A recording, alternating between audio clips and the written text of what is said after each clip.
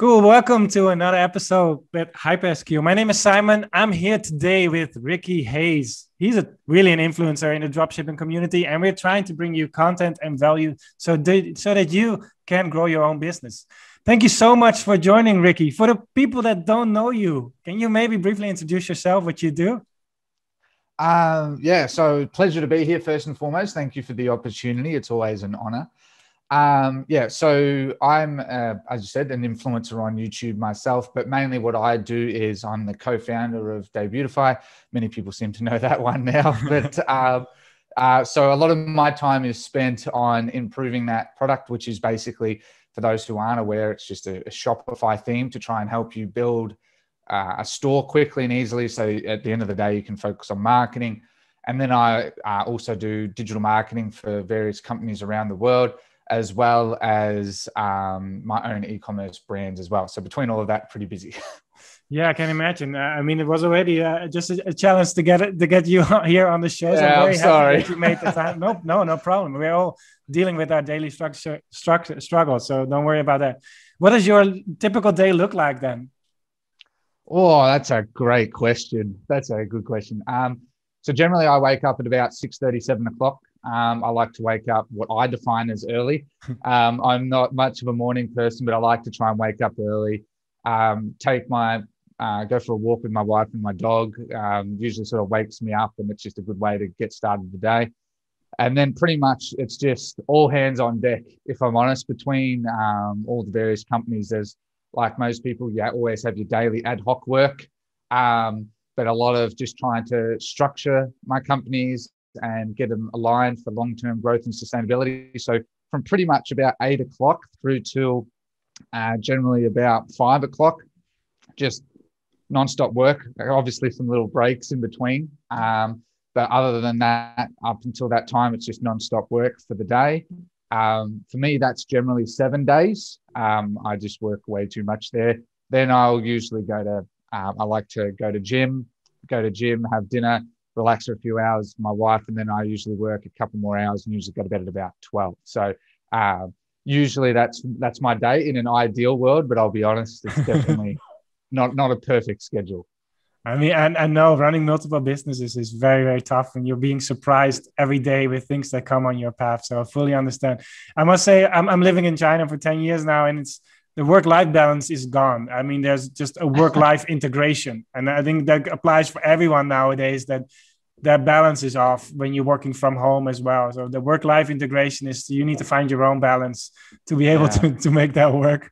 And also have a spouse that approves that. We're very lucky that we're men that have wives that actually approve of this lifestyle. It's not an easy lifestyle. Yeah. Well, what I really like about you is that although you are running multiple businesses, you still practice what you preach. You're still very involved with doing drop shipping and the day-to-day activities, which is really rare what I see with influencers itself. Normally they go big, they become an influencer or a coach, and that's their main business. But for you, you're still inside. Can you share a little bit more about your own drop shipping journey? Yeah, I mean, I can't even remember how many years I've been sort of doing this now. Like, it's been over 3 years. Can't believe how fast time goes by. So I pretty much started in about late 2017 is when I heard about the term dropshipping. Like a lot of people, I'm just learned about it from YouTube by trying to understand more about it. Funnily enough, as a bit of a story, I was in a large corporate bank here in Australia, and we had a work get together, and I'm not very social, but I decided to go to this. And funnily enough, was speaking to one of my colleagues who got along with, and he was telling me about making money online. And if I'm honest, at that point, I thought it was a myth. I thought it was just nothing more than just an illusion, nothing that people will say it, but no one's actually achieving it type of thing. And he told me about print on demand at the time, and quite captivated me. And I started doing research, eventually heard about drop shipping, and I actually liked it even more than print on demand. And so pretty much just kept doing more research on that. The first 6 months of my journey, I didn't get a single sale because I spent the first 3 months trying to make the perfect store, installing all these apps, changing all my settings, and And I thought, oh yeah, I can sell pencils. Yeah, I'll sell pencils. And so tried selling pencils, and then went to Facebook ads to try and promote it, of course, because I realized at that point, I've got this, I thought, great store and heaps of good pencils and stuff that no one's buying. And so I ran ads, and little did I know, and learned very quickly that no one cared. And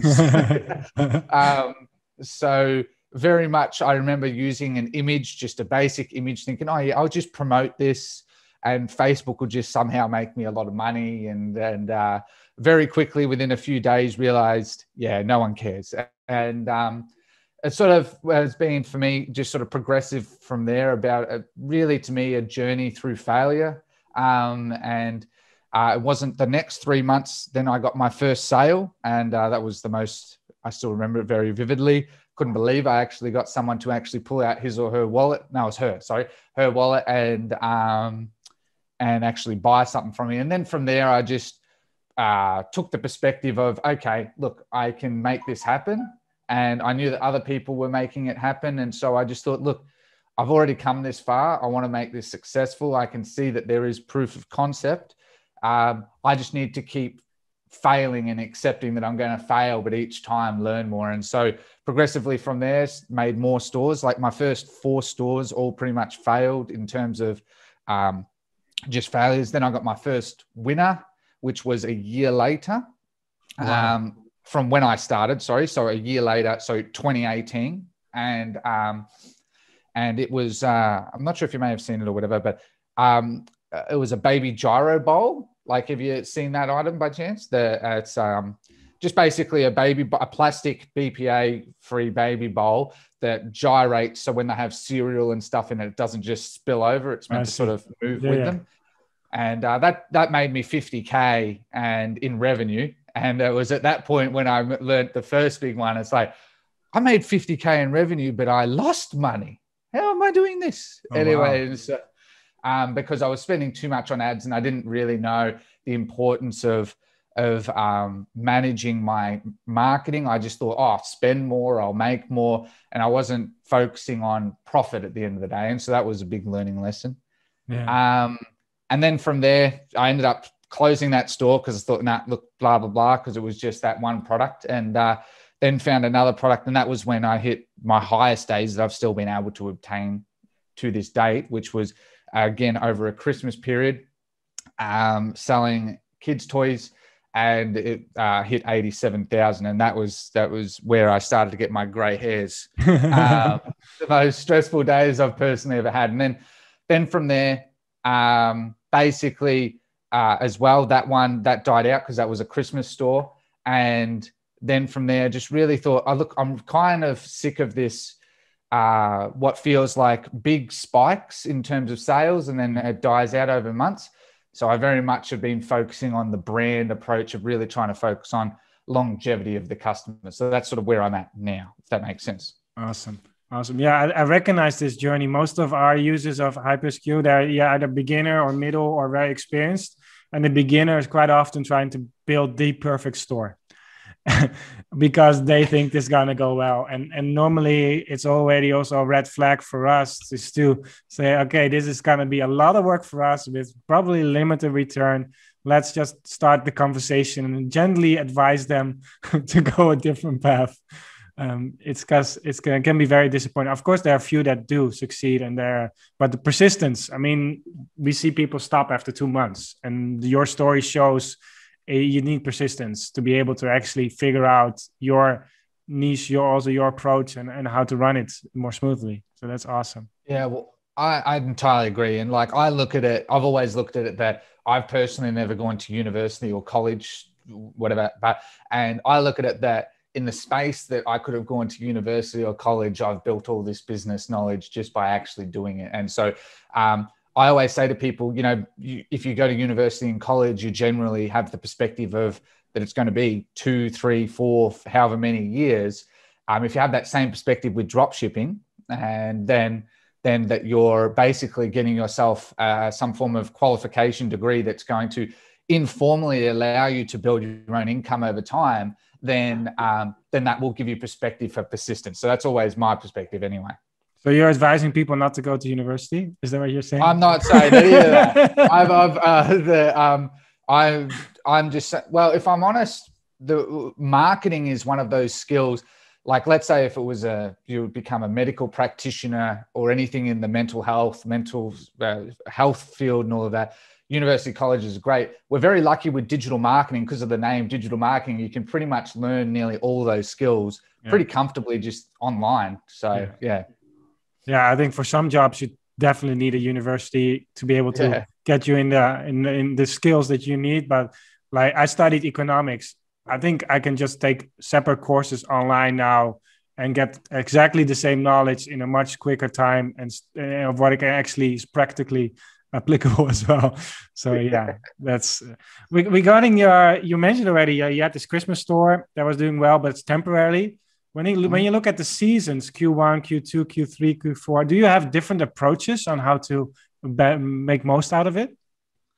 Well, yeah, naturally, because obviously it's dependent on factors on, let's say, which countries you're marketing to, because different countries have different holidays. So the most important thing that I always say is that, do some research on the countries that you're marketing to, and get a calendar of all their holidays. That's the most important one. Obviously, Christmas has universal pretty much holidays, and that's why it's also, an easy one for people to get a lot more sales. So for me, how I look at every quarter is that I look at what countries I'm marketing to, what their holidays or unique events are, for me to then run various sales. Okay. And is what I do. If I'm talking Q4, I'll just run sales nonstop pretty much, because that's what everyone sort of does, especially around, things like Black Friday, Cyber Monday, of course.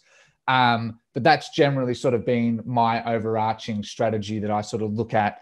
And it's all very dependent on what country. So for instance, here in Australia, we have different public holidays to an extent to what you would have.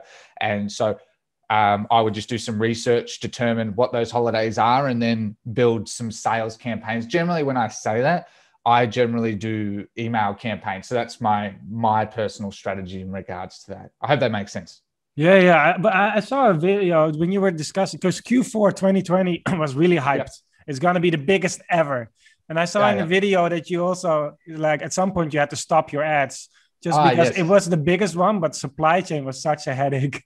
Yes. Sorry, I probably went a bit off tap there, but so you're absolutely correct. So depending on the time of year, obviously as well, very much you have to consider your logistics, like what you just said there as well. Q4 is obviously amazing, absolutely amazing for sales. It is absolutely headache for logistics. And there's nothing worse than not getting someone their Christmas present by Christmas. And one of the worst things with dropshipping that we all know is generally the shipping times historically can be, 2, 4, 6 weeks, depending on varying factors. And so if you're drop shipping and you're trying to sell, in the middle of December, and you've got 4 weeks delivery time, and that the items are likely to be for Christmas, you're going to get a lot of headache. So so around Christmas, especially for drop shippers, around November, generally in November, I will very much clamp down on making sure that I have stock if I do. And if I don't, I won't push heavily, because I don't want my packages to arrive after Christmas, because guaranteed what will happen is I'll either get a dispute, I'll get a bad review, I'll get a refund request. So around that time is when I generally recommend people to try and just evaluate what's best for their customer, not just for themselves. Yeah, January was full of refunds, I think, for a lot of it always is. Yeah, it always is. Yeah. Let's go a little bit into Debutify, because I would like to know more about why you got started, because you've been doing well as a dropshipper. How did you come up with the idea to start a company like Debutify? Well, it all sort of pretty much started from like the funny thing with my story of the 3 months of building the perfect store, and then to find out that no one cared, right? So I've from that journey pretty much learned that the most important thing in dropshipping especially is not having spending months or weeks on the perfect store.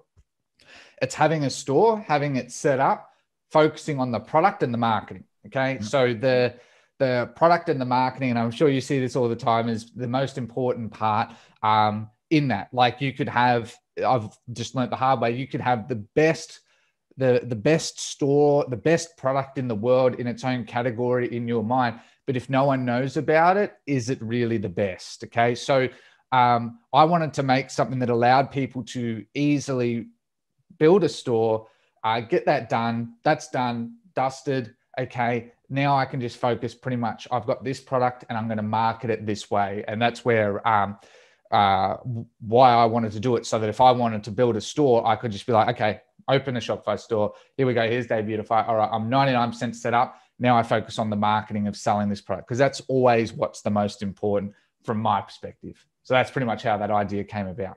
Yeah. And who are your main users then? Are they global? Are there certain countries that dominate, or is it like medium-sized sellers? What kind of profile is it? A lot of our profile are drop shippers. A lot of them are from United States. And so a lot of them are beginner, intermediate to advanced. So a lot of them are scaling quite high. You know, a lot of drop shippers make a lot of money. Once you get to a point, they can make some serious money. And then a number of business to business, like brand owners, I guess you could say. But the vast majority of our customers are beginner, intermediate to that sort of advanced stage. Yeah. You're based in Australia, but you also have a team then in the US who's managing these accounts? Our team's around the world. Like, yeah, we do have some people from the United States, but our team's sort of situated from around the world. Yeah. So my business partner is from Canada, for instance. And a lot of my team, are in the United States, Canada, and various parts around the world. That's just sort of how we've structured our company in that regard. No, that makes sense that you work around the clock then. Yeah, it does. Yeah. You already mentioned, like, it's not so much about the product. It is about the product for sure, but the majority is still the marketing part. We also, when we get a question a lot from, can you just give me the best selling products? And actually we don't do that. First of all, because we don't want to give away the products that sell well for our customers, because we kind of just, it's a conflict of interest, I would say. The other one is, if everyone starts selling the same thing, we will run into supply chain issues, because the supplier cannot produce the quantity that suddenly is needed or is in demand. So for that, to be able to do, we don't really advise on any products, because in the end, we can give 10 products to different sellers, or one product to 10 sellers, and they will do it completely differently. One will succeed, other will just completely fail. So one of the key things in the end is social media and just the conversion, generating traffic. What would be your best advice to be able to get that conversion to the highest point? Oh, yeah, that's another good question. I love these. So again, first and foremost, I'll just say, I know I sound like a broken horse, but set up your store, use something like Day Beautify, just get that done. Don't worry about it being absolutely perfect. The definition of perfect is non-existent. So in order to get the conversions, personally, the marketing to me is the easy part of it. If you ask me, in terms of, it's basically just, here's an ad, here's the objective. I want people to buy. Facebook, try and find me those people. Okay. And that's sort of the most important part. I actually say to people to get conversions is the product. One thing I found consistently time and time again is that the product is king. I see a lot of people, just like myself, trying to sell a pencil, thinking, oh yeah, I will just sell this.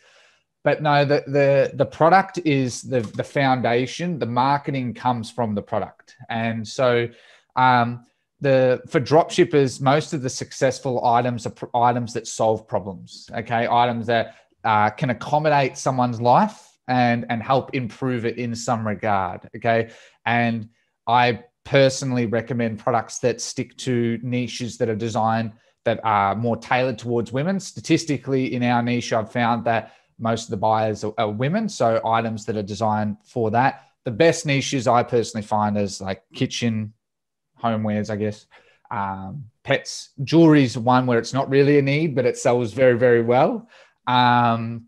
Cosmetics, beauty, I guess, and baby items. And so I use that and try and find items that have mass appeal in those spaces. that solve problems to the ideal customer.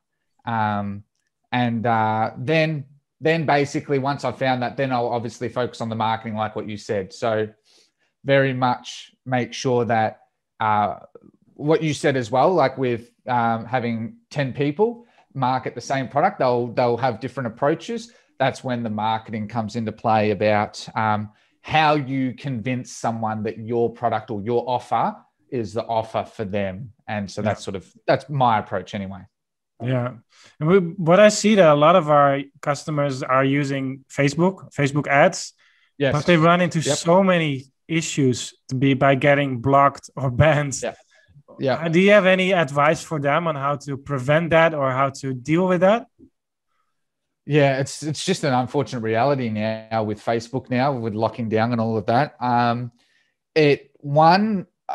Try not to, where you can, mislead customers. Most importantly, don't be deceptive in your marketing. That's the most important part. Don't say that if you've actually got 6 weeks delivery times, that it's going to be 2 days. That's immediately going to get you into hot water. Just little things like that. Like what sort of you offer and that as well. Try and use services that help improve your shipping times and quality of product, because that's very important now. We can't just run a Facebook ad now and just it convert and make a lot of money. There's a lot more expectation from the customer. And personally, getting a bit off topic, but that's what I like to do, right? Is I also say diversify your traffic. So what I mean by that is don't just rely on Facebook. There's other platforms out there as well: Pinterest, influencer marketing, Google Ads, so on and so forth. So that's my general advice on that. I hope that helps. Yeah, I think for sure. And then creating maybe different accounts to run your ads with, to be able to. Yeah. That would definitely, I think, for a lot of people, even if it's your mom's account or whatever, will make it it work. Because that's the main deal breaker. You have a winning product, and then suddenly something happens, and then get blocked. Sales go to nothing. Yeah. It's very really painful to see, I think, because for me to see someone do really well and then suddenly I get so. It's like, I don't know what to do. What's happening? Why is it happening to me? I didn't do anything wrong. And I'm just trying to chase my dream. So it's very unfortunate to see that happen as well. Yeah, it is. Yeah, definitely. We got to debeautify. I understood there's like a new theme 3.0. What is the update or upgrade or for this new version? Yeah, so a lot, if I'm honest, and I don't want to bore you too much with all the absolute specifics, but basically it's a complete overhaul of the back end, just to try and make it more clear. The main benefits from a customer perspective at the end of the day is that I really wanted to make it as fast as possible, integrated with more granular controls. In terms of a lot of our controls were a bit too broad, where, for instance, various settings would apply store-wide. Let's say you might have 50 products on your store with different shipping times. We had one setting that would apply to all products, but no, that's not relevant. Some people might have very fast shipping, very slow, just a lot of things like that. And we needed to sort of really restructure it. And as well as that, give it a nice uplift as to how it presents to help with conversion rates. So I don't want to get too technical because I get a bit too technical, don't I? So that's sort of it. And then the most important thing with this update is now we can roll out more updates more consistently so that people are constantly getting new updates, support, and benefits to help them stay ahead of the curve, because that's really important, because dropshipping is just so competitive now. Yeah. Besides using the Beautify app in the Shopify app store, what other apps would you recommend? Well, personally, like the few most important that I generally do is like SMS remarketing apps, just for remarketing for one, email remarketing too. So I personally, they're all much of a muchness, but I just use Klaviyo for email marketing. You want to use something like HyperSkew, to help with your actual fulfillment. It works, because at the end of the day, if you get these orders, you need some service to help you fulfill it, right? Yeah. So that, as well as I just use personally SMS Bump. Those are probably the main ones you would need to really get started. Because if you're using something like Beautify, it really does that 99% of the work for the front end. And then you just have a few apps for the back end, focus on the marketing. That's my perspective anyway. And for tracking, what are you using for tracking? Oh yeah, sorry, I don't know how I forgot that one. Anyway, I'm used to doing it a slightly different way, but personally, I've used a lot of the app providers provide it as well.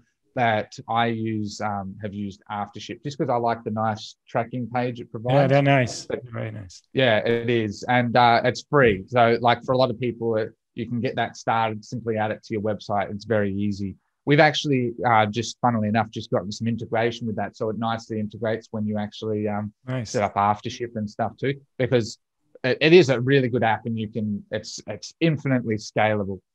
So that's what I like about it. Awesome. Regarding, I know that you guys started this kind of drop shipping council. I think Camille is in there, Camille Sata and Peter Prue, and then you. I think Shishir Nigam is also in there. What is this all about, this dropshipping council? Yeah, well, I can't take full credit for like the original idea. The original idea is Shishir. I apologize if I've said that wrong. He's a fantastic guy. The idea of it essentially is to bring a lot of successful entrepreneurs or dropshippers in their space into one place so that people can continue scaling their business, as well as that help beginners go from a complete beginner to learning the skills of what it's required from those who have done it successfully, and learn from their mistakes, learn from their failures and their successes to help them. So that at the end of the day, that's sort of what that's about, and bring a lot of people from not just dropshipping, but people that support dropshipping, like companies like yours that support people on the back end, email marketing agencies, just video editing agencies, people that support dropshippers to help facilitate their journey. So very much just sort of bringing all those minds together, so that people can have a resource, I guess, of people that have gone through it, so that their difficulty of barrier of entry is less at the end of the day.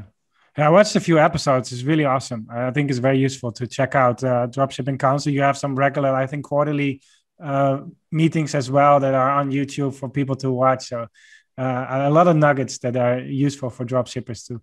I'd love to be part of it. If there's an opening, let me know. It will be very cool. Absolutely. Like always open to more people. I'll definitely get you involved. Like, as I like, the more that we can have there, the more people have choice, and the more people can actually utilize these to help them grow their business. There's absolutely, definitely do that straight after this.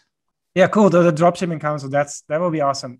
We will definitely talk about that a little bit more. So what's next then for you and the dropshipping community? What is the big dream, or what's the next steps that you want to pursue?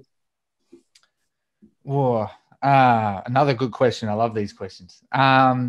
So for me now that Beautify is well established in the community, and we've improved a lot internally. It's been a big learning curve for me, managing developers and all of that. Even though I'm more a marketer, I'm a scummy marketer, right? Now I really want to bring all these tools together. So what I mean is, like with Beautify, working with people like yourself and others to bring that together, like the Dropshipping Council, so that people can really just focus on getting their store set up as if an absolute professional has set it up in minutes, so they can just focus on market. So that's one of my big aspirations, and that's slowly coming together.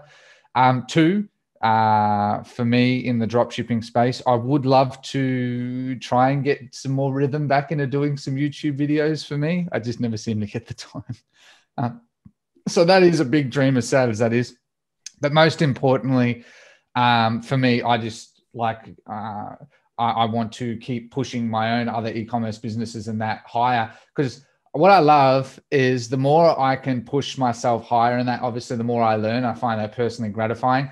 The more I can pass that on to people, and that's where I really like to do it, where I can fail 1,000 times, learn those couple of successes and pass those successes on to others so that then they don't have to repeat it. So that's my, if I'm honest, big aspiration. It sounds a bit corny, but that's sort of the truth. But I mean, I remember a very famous quote from, I heard Tony Robbins, maybe you're familiar with him. He said, progress is happiness.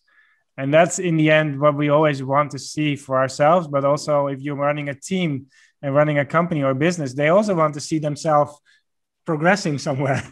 And that will keep them excited, and everyone can grow together. And it also is, you're never there, right? You never arrive. You're always progressing, because you reach a goal and then you want to go to the next. So it's always a continuous journey. At least that's the battle we have to. Yeah, I always think of when I think of that, I think of like a road as like a road that never ends. You know, you're always sort of moving forward and continually moving forward, but the road will just never end. And as much as we all sort of want that end point where it's like, when does this stop? The reality in business is it'll just never stop. That's just business. Yeah. And I think that's a good key message also for dropshippers or any entrepreneur doing whatever they're doing. Once you've failed, it might be a beginning of something new. And that beginning would have not been there if you haven't failed. So it's never a bad thing to try something and then find out it's not for you or it didn't work. It's just a new layer you build up to be able to get closer to what will work for you. So I think that's exactly. And then you will see you can be just like Ricky and running multiple businesses at the same time, serving the community. Hopefully not with the gray hairs. I think that's hard to prevent, though. I think I have over the years now. I don't know what's the secret. Maybe that's a great new dropshipping product to be able to avoid aging or something. Yeah. There we go. We've just found a new market. There we go. We're gonna go past the 100 years, so I think we're gonna get all gray eventually. Yeah, cool. Thank you so much for being here. I really love talking to you, and keep doing what you're doing because it's really amazing and inspiring. No, it's a pleasure, and I feel it's a real honor to be part of these interviews, to be able to contribute back to the community. If you ask me, I feel very lucky. I always like to just sort of add at the end, to me, that, you know, for people who are watching this, regardless of where you're at in your journey, just be proud of yourself. You know, one of the things that I've learned is, like I've said through this, is success is paved through failure. So I see this a lot, and it's sad to see so much talent and so much opportunity, unfortunately, is never fulfilled because a lot of people get demotivated and quit, I guess. And I always like to just say to people, you know, just don't quit. Don't be too worried about where other people are at in their journey. Okay. Life has a funny way of figuring itself out, as funny and broad as that sounds. And I always just like to say to people, you know, be proud. One of the things that I've learned about going into this that I'm the most proud of is I'm proud of not becoming the best in the world, but more the fact that I actually have done it. And in terms of pushed myself, it is a very difficult journey. Business is very difficult, but the more difficult something is, the more worthwhile it is to obtain.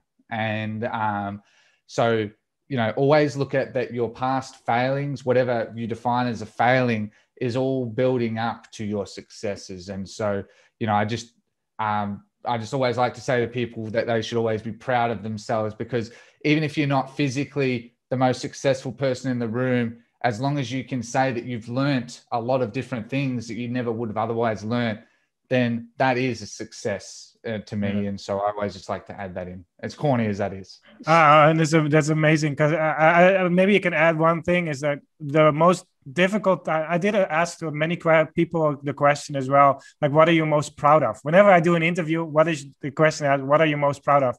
And normally it was the hardest part they overcame was what they're most proud of. So whenever you feel like you're in rock bottom, this is the time you're gonna look back up at feeling like the most proud of once you're older, and that you overcame that and went on to be a better version of what you are. So that will be very cool as well. Yeah, awesome. I couldn't agree more. I look at, for me, I've had, like anyone, very dark times where, if I'm honest, I contemplated, is this for me? And fortunately, you know, that's where as well, having a really supportive network of people around you is really important. I've been very lucky that my wife's always been very supportive of me, and to have that support is you can't put a value on it. You can't put anything on it, unfortunately. And however, it is incredibly invaluable. So, you know, it is important that you go into this with people around you that are going to support you, not put you down for trying to pursue something that may not be normal or mainstream. Have people that just accept you for who you are. And I feel that, to me, is what's allowed me to get through dark times, which happens. For everyone. Thank you. Thank you so much, Vicky. No worries. Talk to you soon. Pleasure. Take care. Bye. Take care. All right. Bye.